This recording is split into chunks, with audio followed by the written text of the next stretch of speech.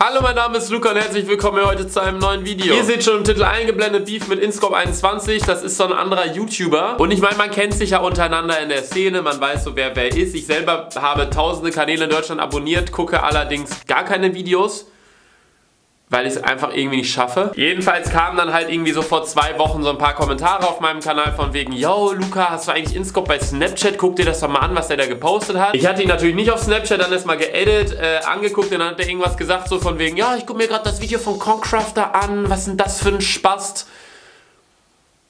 Dankeschön. Ist ja auch eine schöne Art, sich kennenzulernen. Hab mir dann halt nichts weiter dabei gedacht und hab das Ganze erstmal so dabei beruhen lassen, bis dann irgendwann eine Woche später oder so ein Video von ihm dazu kam. Erstmal, Freunde, wenn ihr Inscope21 nicht kennt, hier mal einen kleinen Ausschnitt aus seinen Videos. Die nachfolgende Sendung ist nicht für Zuschauer ohne Humor geeignet. Hab dann halt direkt abgeschaltet. Nee, also jetzt mal ernsthaft, Inscope21 ist so ein Lifestyle-YouTuber, ist wahrscheinlich 21 Jahre alt.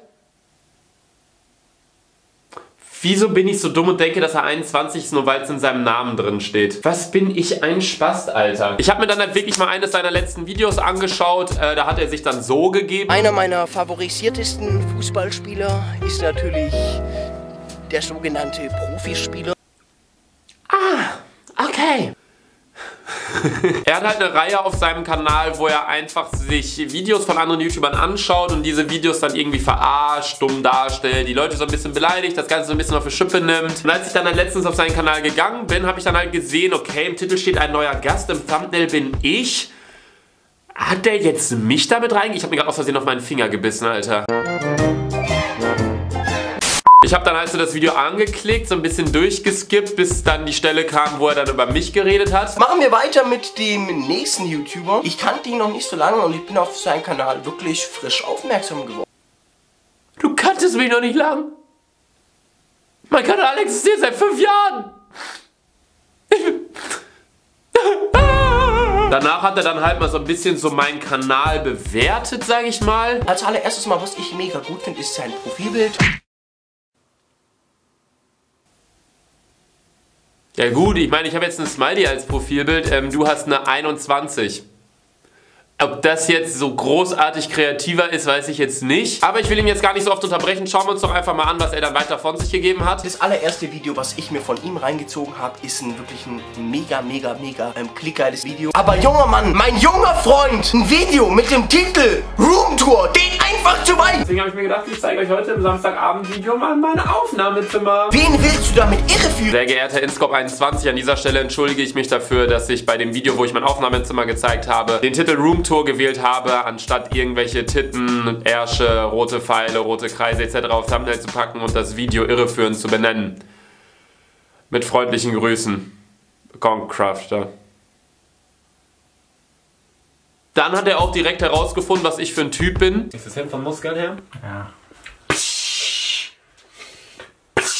Es ist jemand, der sich pusht mit seinen Muskeln.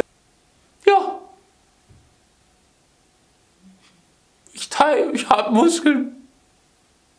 Dann redet er davon, dass er sich dann auch noch ein aktuelleres Video von mir angeschaut hat. Ja, jetzt habe ich mir ein neues Video von ihm angeschaut. Auf der Couch. Dip and kiss her.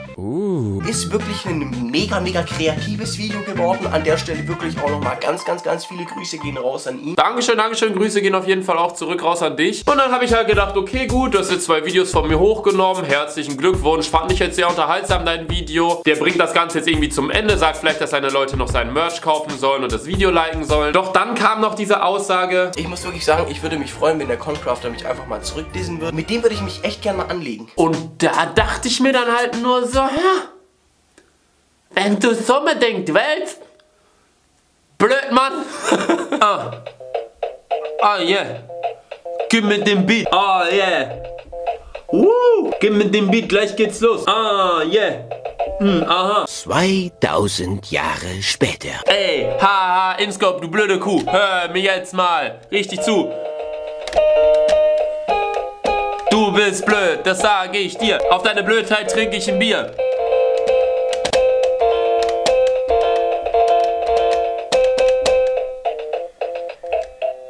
Geh mal in dein Fitnessstudio. Ich muss da nicht hin, denn ich bin schon so voll cool und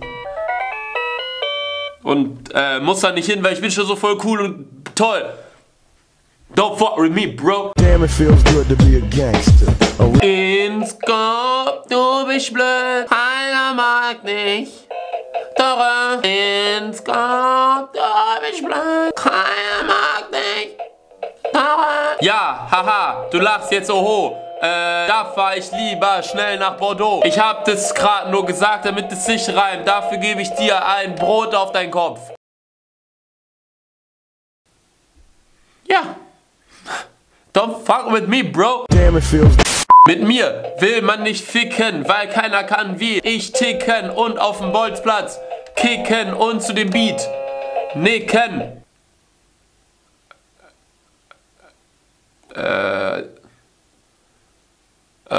Inscope, du bist blöd, keiner mag dich.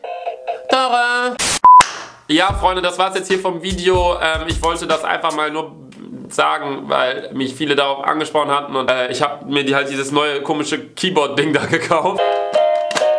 Ich meine, das ist schon cool, Alter. Wenn euch das Video gefallen hat, würde ich mich über eine Bewertung freuen und spamt mal bei mir in die kompletten Kommentare und bei Nico in die ganzen Kommentare, Inscope, du Blödmann, und vielleicht antwortet er dann auf meinen Track, weil ich mir damit so viel Mühe gegeben habe.